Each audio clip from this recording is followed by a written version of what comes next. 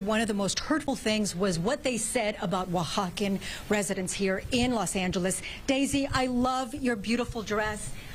You know, I know you were hurt by those comments. What do you want our viewers to know about people from Oaxaca?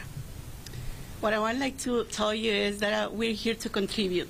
So we're here we're hard workers. So we have so many values, and I feel hurt about hearing those comments, especially because I'm empowering community in K-Town, in West LA, and Pico Union, and that's the one where Jill was representing.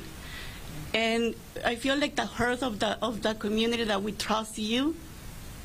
I feel devastated. It's painful and it's emotional. I know. I heard those comments. I'm not from Oaxaca, but I'm from Mexico too, and it was painful. So I totally feel you.